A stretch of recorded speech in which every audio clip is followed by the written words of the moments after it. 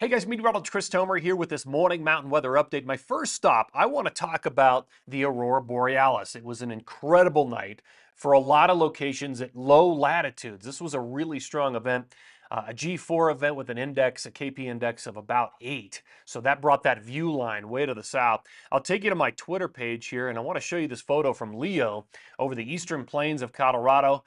This is also with his J10 Twister replica vehicle. I mean, it's just an awesome shot. You can see the color there in the sky. Really nice composure. I mean, I've seen so many photos from Ohio across the Midwest to right here in Colorado. I mean, some of the photos from our mountains were really impressive too. So you might be asking, okay, well, that was the view. The graphic on the left was the forecast for last night with an KP index of about 8. So that brought that view line way to the south. Now, tonight into tomorrow is not as impressive. Some places, high northern latitudes in the northern tier of the United States could still see it, but the KP index drops to about 5 tonight, so it will be lower. Most of the weekend, it runs between 2, 3, 4, and 5, so it's much lower over the weekend. Not as good of a chance, in other words, of seeing it. All right, let me go to water vapor satellite imagery here this morning, give you the lay of the land. So on this, your dry air is going to be in the oranges and the reds, and then everything else, the whites, the blues, that's going to be your moisture. So little storm system right here. Now, I talked about this yesterday. It's going to run into the west, into dry air, into high pressure, and kind of get eaten alive. So that's not a big player. But this storm behind it is a big player. That's the one that will change, well, at least survive the trip into the Intermountain West and become an actual storm system around October 17th and 18th. So here's how that works. The jet stream is coddling this thing, and there's a little bit of a kink in the jet with this, but the whole thing, the flow continues to favor the northern tier. Now, this storm kind of gets lost, but this is the one that will follow the flow and help to bring it down with jet stream support across the Intermountain West. So those are the two storm systems I'm watching in the forecast. That's all part of my bullet points this morning. Storm track right now favors BC, but then by 10:17, 10:18, that storm system comes in with rain and snow for the Intermountain West. Snow across a lot of the high peaks, and I'll show you that forecast coming up. And what the storm kind of does, it kind of opens the door and allows potentially a slightly more active pattern across the northern tier of states, parts of the Intermountain West in the extended forecast. So we'll look at all that in this update. But I want to take you to the time height forecast here for humidity in the atmosphere. This is Winter Park here in Colorado. Again, the time frame is, you read it from right to left along the bottom, so it's just the opposite of what you would normally expect, but that's the way we do it.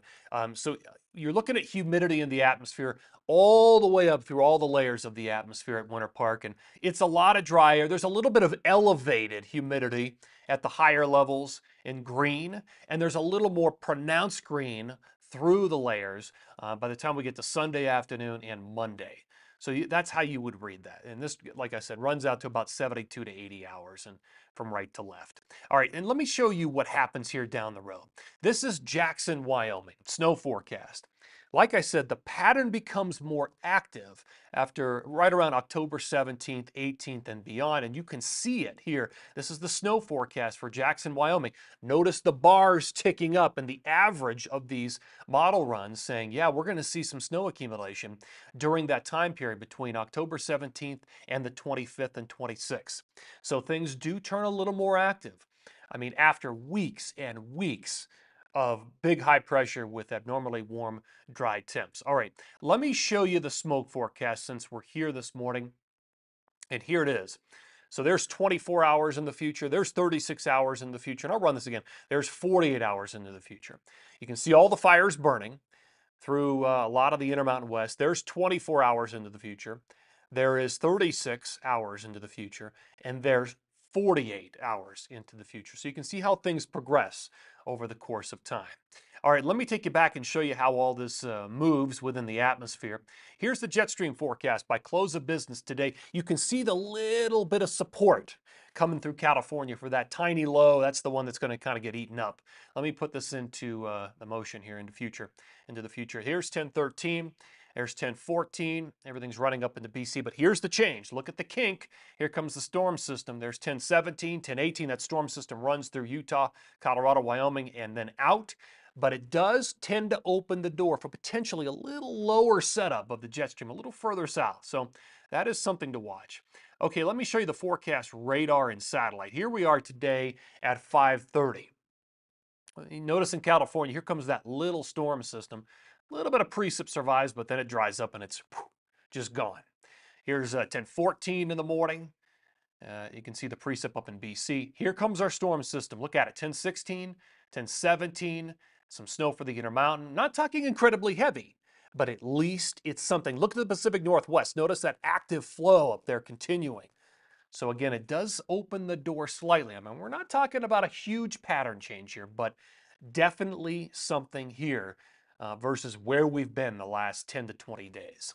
Okay, snow forecast looks like this. Again, nothing incredibly heavy, but a little something for the lower 48 in Colorado, maybe a little bit over the high Uintas, the Tetons, parts of Montana, Idaho, the Pacific Northwest, and certainly some snow up in BC at the highest of elevation. So we are talking about something now. And again, it all comes down to this.